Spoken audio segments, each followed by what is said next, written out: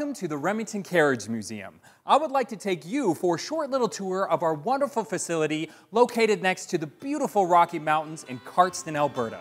So come on in. This is our main gallery here at the museum, and we've organized it in different sections with groups of similar vehicles.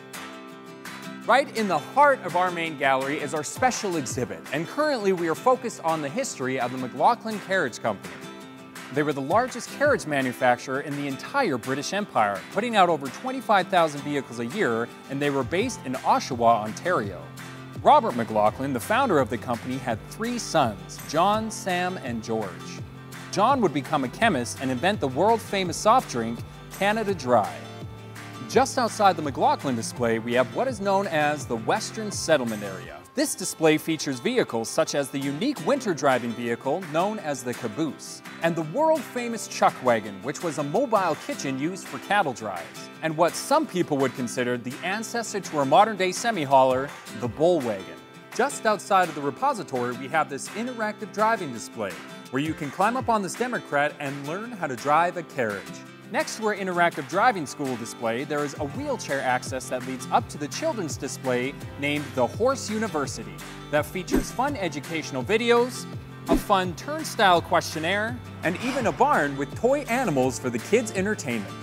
The Horse University display offers an incredible view of the rest of our main gallery that features upper-class vehicles that would have been used by prominent and wealthy families. Beautiful carriages such as the Park Dray, the barouche or calèche, the famous landau, and this beautiful panel boot Victoria. Across from this beautiful carriage, we have our fire hall display, which doubles as an entrance into our storage gallery. Our fire hall features the horse-drawn fire engines, including the spectacular Amoskeag steam pumper fire engine. As a tour guide, one of my favorite moments is when I get to bring visitors through the fire hall into our storage gallery for the very first time, and to hear the audible gasp that people give at the sheer size of our collection. Our storage gallery features 3 stories of over 250 vehicles from all different makes, models, and styles. As we continue on our way out of the storage gallery, we enter the tack room, displaying different varieties of tack gear, the majority of which was owned by the namesake of the museum, Don Remington.